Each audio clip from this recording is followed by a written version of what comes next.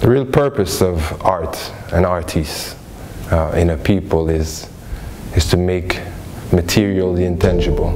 It's to give a vision, record history, but also give a vision to a people. And the beauty of the Last Colonial Meal by Calvert Jones, its ability to make us realize how the struggles of so many different peoples are actually all related. There's a continuum in the struggle, in the mindset, in the goals. And the vibrant colors of the painting makes us realize this ain't history, it's alive, it's happening now. And makes us want to participate and personally get a seat at the table and continue that struggle. So just like the Last Supper with Jesus was really the beginning of something, right? The disciples were going to start the movement. The same way the people sitting at the Last Colonial Meal are people who started something at different times, but still they were on onward march towards decolonization, and they did it in different ways.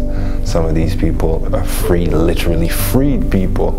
Others freed countries, established nations, started organization meant to uplift or to reform. All these different angles to reform us, to undo what colonialism has done to us as a people, and to see that yes, in fact, this is the same struggle that has been going on for years, and people are just passing on the baton. And then it's time for us to figure out personally what will be our contribution to this ongoing struggle. We were part of a colonial empire that involved not only St. Vincent and the Caribbean, but the United States, Africa. And the characters who are depicted in this painting are very important in that link between all of these groups.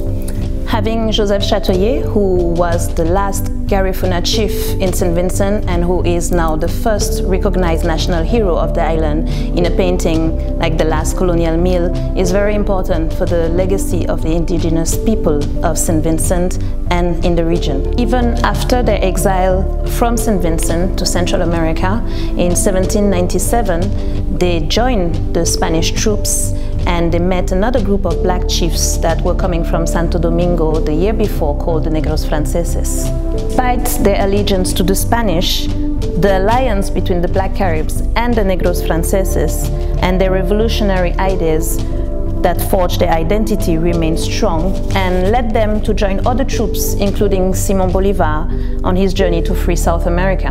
Bringing all of these characters together, helps us to see the kind of link between all of them. I mean, what does Chatoyer have to do with Marcus Garvey and have to do with all of these others? So the conversation in that sense broadens. And the whole issue of the colonial meal is very important in that all of these people were in a sense struggling against colonialism. The struggle continues.